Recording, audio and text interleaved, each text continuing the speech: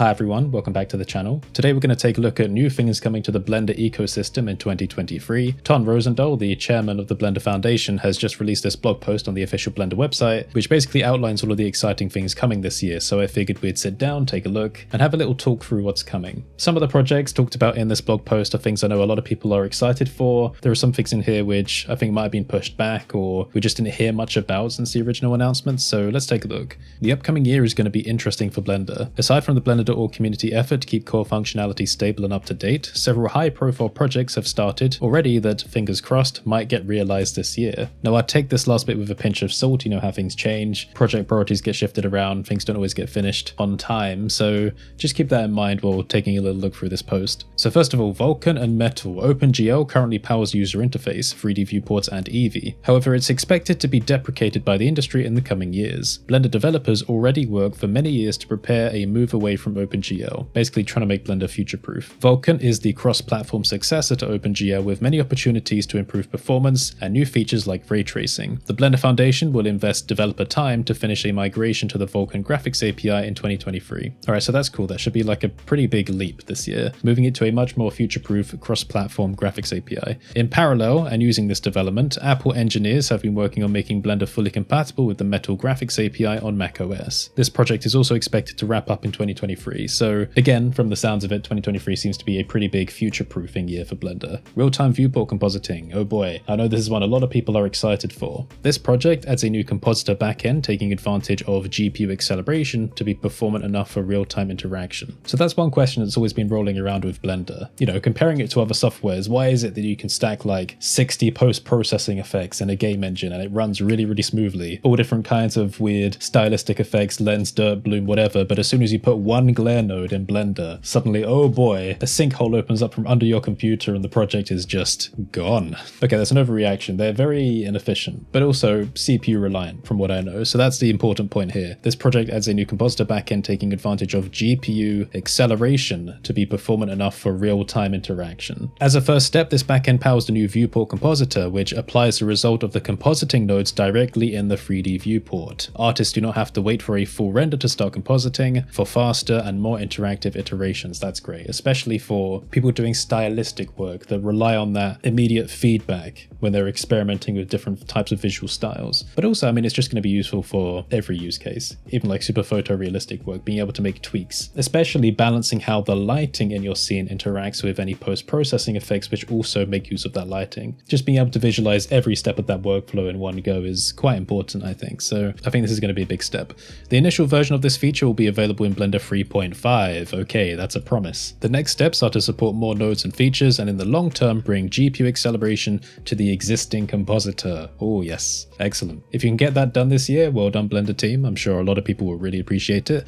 And of course, on this blog post, which I'll try and link below, for each of these sections you can click through and it will take you to other referenced blog posts about the subject as well. So you can take a look through and see like the earlier demonstrations of the real-time compositor here. But we're not going to take a look at all of those. You can do that in your free time. So the next section is brush assets. The asset system and browser will fully support brushes for painting and sculpting. This makes it easy to use, make and share bundles of brushes with others. Lovely. That kind of opens up a whole new world of tools development that creators can share with each other. Sharing sculpting brushes has always been doable in Blender, but a little bit tricky. You know, it never really felt like it was intended for that. Having a more unified system where painting and sculpting is connected with the new asset browser is going to be a fantastic thing. I've been making massive use of the asset browser with my paid products now, especially the procedural material tools, and I've even got an entire add-on that's specifically focused around working with the asset browser. That's the modular workspaces add-on. So I'm glad they're trying to make things more connective around that feature. Okay, Blender apps. Thanks to Blender's very high level of customization using Python scripting, it's possible to build up Blender from scratch with your own user interfaces and editor layouts. This combined with bundling blend files, assets, data, you can create it to make custom tools or complete experiences. Okay, so Blender apps has always been this little kind of esoteric feature that's been talked about over the past few years. Actually, I think since the Blender 2.8 code quest. Basically, imagine Blender being so customizable that you can create your own variations of the software.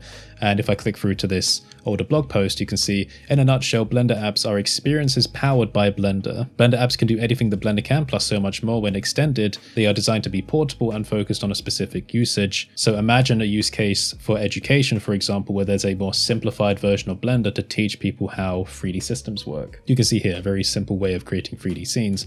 Or that could go in the other direction and create versions of Blender for much more complex production pipelines, or even small games. This is something I'm interested in seeing more about, because to me it sounds like one of those features where I think Ton has a very clear vision for it in his mind, but it's going to be one of those things that will be difficult to communicate to the general wider community that's just looking for more Blender features rather than different strange specific use cases for a customized version of Blender, if that makes sense. But I am personally all for customization. Like, the more we can customize Blender, the better, especially from the add-on developer perspective. I want to have much more control over the user interface. But anyway, we'll see more about this project in the future. Let's move on to the next one. The extensions platform. So this is one I did a video about a while back that not many people watched. Basically, the extensions platform is going to be a way for people to be able to auto-update their add-ons, which is something I think a lot of people will really appreciate. But it won't be for every add-on, so there are a few caveats. The Blender Foundation will launch an official community-moderated website for sharing, discovering, and downloading add-ons, themes, and asset libraries. The extension site will only offer GNU GPL compliant software or CC BY share alike compatible content. No commercialization will happen on the platform. It aims to be attractive for artists and add-on developers to freely share their work on blender.org, even if they choose to be using third-party services to generate revenues with the same or similar extensions. Okay, so for example, if I took one of my add-ons like Hold Tools, which is a GNU GPL compliant add-on, that would be perfect for this website, even though it's available on Gumroad and Blender Market for $1,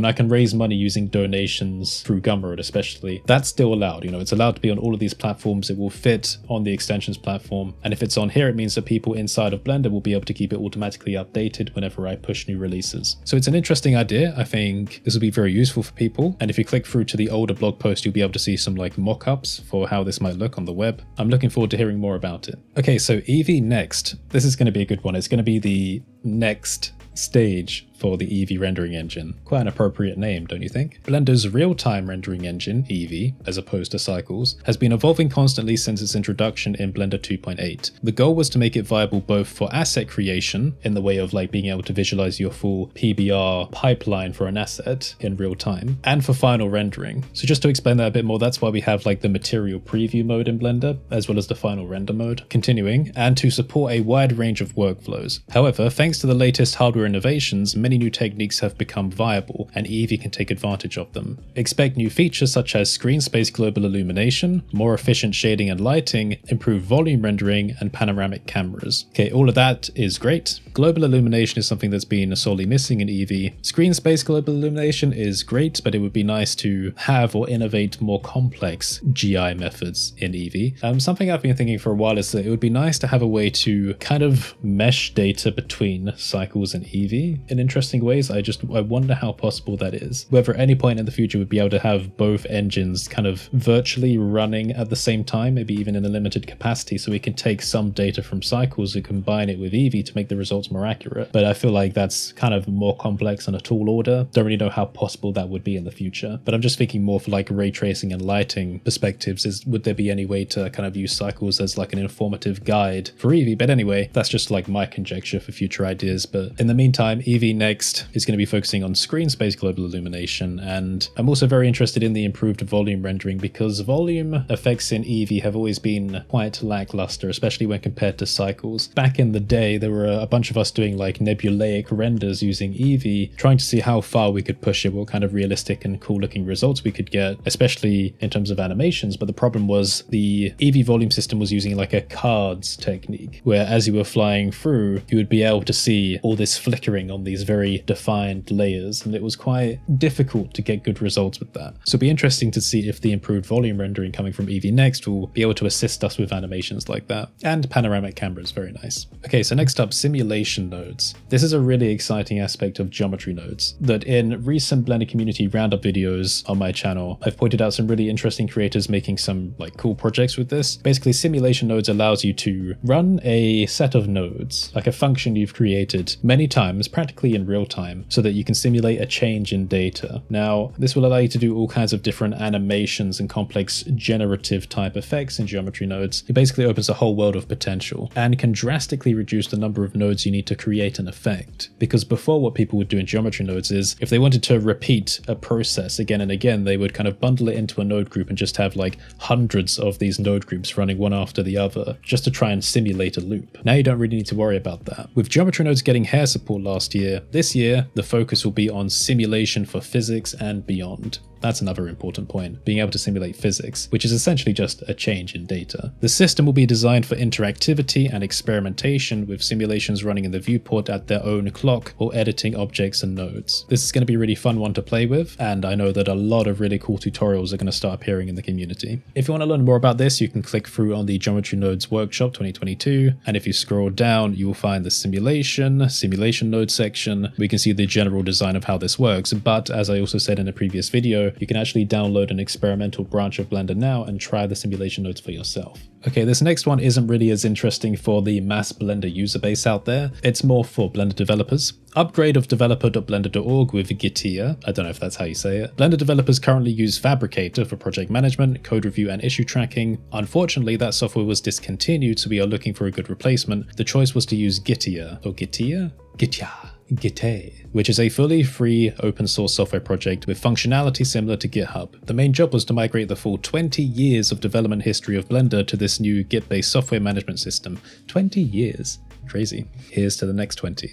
Alright, next up, character animation. Animation and rigging is going to get a full makeover in the coming years, including making the core design future-proof and many ideas to improve the experience for animators. A large group of developers and expert animators are involved with it. Kickoff was at the last Blender conference, and you can read the report below. This is great. I know a lot of people get into Blender to do animated content in all different forms, for video games, for visual effects, for actually just making animated films. So I think it's great that they're actually putting a significant amount of like design effort into new animation tools. Of course, just like before, you can click through to take a look at this blog post here, The Future of Character Animation. There is a lot of information in here to go over. So if you are specifically interested in animation with Blender, then definitely worth doing a bit of a deep dive into that. And there's more. The Grease Pencil team will come with ambitious plans. There's an exciting texture painting and sculpting speed upcoming, and Hydra render delegates and other USD improvements are under development. The procedural texturing project, while not having a concrete roadmap and resources yet, is still a goal. On behalf of everyone, best wishes for a great 2023. Ton Rosendahl, chairman of the Blender Foundation. All right, fantastic. So that's what's coming in Blender this year. A lot of exciting stuff to look forward to, and you can rest assured that we will definitely be keeping track of it on this channel. So if you're not already, make sure to subscribe and consider ringing the notification bell if you want to stay informed on all that's going on. On my side, I've been doing lots of different development projects. There are some really exciting things I can't wait to show you coming down the pipeline. I don't want to speak too soon, but over on my second channel, I talk about some of these projects in our little podcast episodes. Also, I'll just throw in a quick note here. Biogen version 10 is in development, but version 9.2 has been released, which addresses a Mac and Linux specific issue to do with appending content that was introduced in Blender 3.4. So if you've been waiting for a fix on Biogen, then that's available for you to download now. There's a backlog of content for the community material pack, so new materials are coming and other things, but I'll save all this exciting info for our upcoming projects for future videos. I also want to say hi to all the new people that came over from Ducky's recent video. Hi, great to meet you. Feel free to check out all the other videos on our channel, and if you made it this far through the video, consider putting a wrench emoji in the comments. If you do that, I'll be able to see who actually made it this far through the video. I love this because I recognize a ton of you in the comments. It's always uplifting as well to see that. So yeah, I won't keep you for much longer. You can sign up to my Patreon if you want to help support all of these videos, all of my projects, and on curtishall.online/store, you can find a variety of free and paid tools that I've created, and also some recommendations for cool tools that I enjoy from around the community. So yeah, lots to explore. I'll leave it there. Have a fantastic day, everyone, and I will see you next time.